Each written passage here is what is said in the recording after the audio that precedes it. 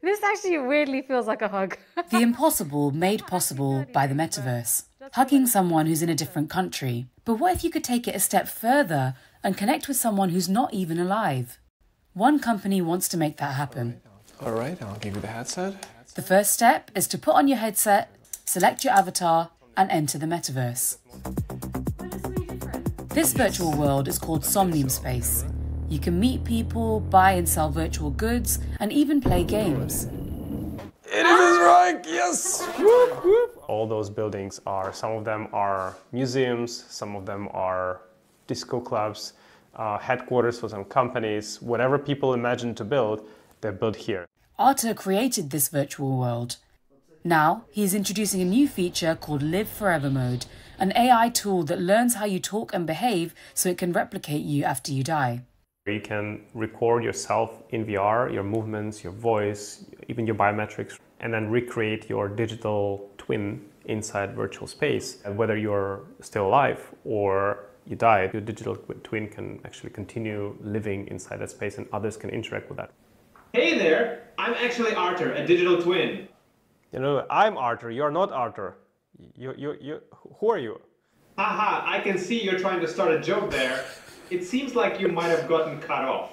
Arthi was inspired to develop this feature after his father was diagnosed with cancer. It led me to think about what could this technology do for people, and how can we make sure that the legacy stays and prevails and keeps kind of going from one generation to another. So who actually wants to live online forever? We met up with users in the metaverse who want to try it out. If people are actually able to talk to me, get to know me, instead of having to hear me from third-hand accounts or fourth-hand accounts, and not really know who I am, especially if they're a member of my family. Do you have any concern about, after you're no longer able to control it, what would happen to the avatar that you've created? If it ever goes rogue, then I really don't know what to do. The only thing I can really do is build a good base that has a good example to learn from. Back in the real world, the company is preparing to roll out the feature later this year. But there are still details to iron out.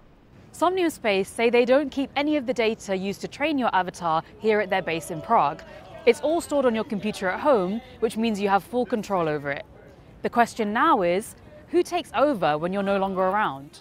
If a bad actor were to get hold of information soon after a death, before the family has any chance of figuring out what's going on with the digital estate, that person could be impersonated. Our data could be manipulated, perhaps even in a way where we could continue our former employment. Whether your family will see any monies from that is open to question, because there's no regulation around this.